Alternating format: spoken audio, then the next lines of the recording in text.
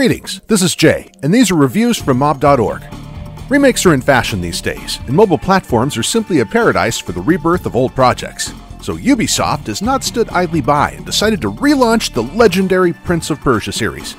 No, we're not talking about the well-known Sands of Time trilogy. This restart has brought back to life the original series from the 90s. Having released the classic Prince of Persia based on the first part of the game at the beginning of the year, Ubisoft decided to make some more money along with some happy fans and produce the second part of Prince of Persia named Shadow and Flame without thinking twice. From the first part, the story tells us about the adventures of the Prince of Persia, who was also a master of Oriental parkour. As we learned in the Arabian Nights, the most vile and devious people on earth are not the corrupt politicians, but the officials. Following in this tradition, our main villain, the cunning vizier Jafar, is also a representative of this wonderful profession. Climbing up the career ladder, a simple Baghdad lad used to dream about his own Persia, with blackjack and heavenly maidens. But as you know, servants are not supposed to have such goodies according to the staff list. That is why the vizier has suppressed his fierce anger against any young upstart like the prince.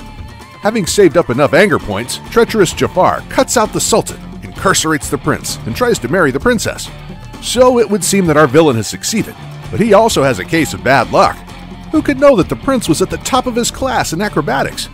Our hero avoids countless traps and obstacles and rescues the princess, and then furiously destroys the malicious vizier. This is the first part of the game. But as the epic villains usually do, Jafar was not about to die, but come back in the second part in full swing during the prince's wedding.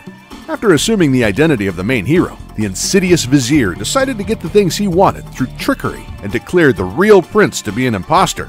Our hero decided that there was nothing he could do here, and as any person wrongfully charged, he went on the run in order to come back at the proper time and punish that bastard once again. In the course of the story, the prince will visit a lot of interesting locations, such as the picturesque rooftops of Baghdad, a mysterious island in the middle of the sea, as well as gloomy temple of bird goddesses filled with sophisticated traps. Among other things, our hero will meet the usual accoutrements of classic Persian and Greek fairy tales on his journey, such as riding a magic carpet and a real flying Pegasus. As for gameplay, Shadow and Flame keeps to what began in the original. This is the same arcade game, but with significantly improved graphics. Actually, the graphic component is perhaps the most significant advantage of the game. Not only the character animation, but also the level design was remade, and the prince himself is changed from his old Aladdin outfit into a more brutal image in the spirit of the PC series.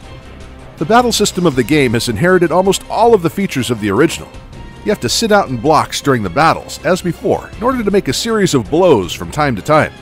Praise Allah that developers took pity on seeing so many boring fights and added the possibility of making combo attacks that add at least a little action to fights with enemies. The stealth component in the gameplay also needs to be mentioned, e.g., instead of a long fight with the guard, you can sneak up on an enemy and kill him with one blow. On the whole, the game is quite good, but I need to say a little about its disadvantages to be fully unbiased. The game has two essential minuses. The first one is the game control. It is represented in two variants, gesture-based touch controls or the classic virtual keys. You can play the keys with some difficulty, but gesture controls will simply drive you crazy. Such mistakes can be forgiven for games of other genres, but not for arcade games of the Prince of Persia type. The second minus is our old friend, name donation. The in-game shop will offer you a wide selection of goods and services, including unique swords, recovery potions, and additional combo attacks. I wish I could bargain as you would in a real bazaar here.